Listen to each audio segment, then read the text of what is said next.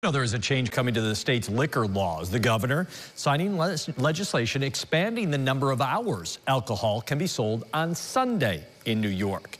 News Channel 9's Ashley Cafaro joins us live tonight this afternoon from inside Liquor World in East Syracuse. Ashley, you talked to an owner there. What do they have to say about this change?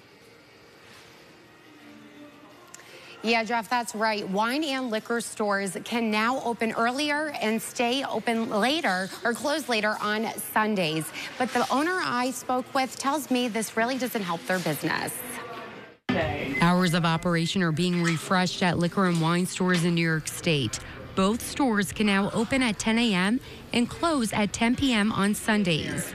Governor Kathy Hochul signing legislation and what she says is an effort to expand options for consumers and support the state's small businesses serving alcoholic beverages. The owner of Liquor World in East Syracuse tells me on Sundays they are open from noon to 7 p.m. Sunday is usually a slow day because we already like Fridays and Saturdays are long hour 9 to 10. So I don't think so we're going to change it. And coming up at 5, we'll hear from another store owner and tell you if they plan on adjusting their hours on Sunday. Live in East Syracuse, Ashley Cafaro, News Channel 9.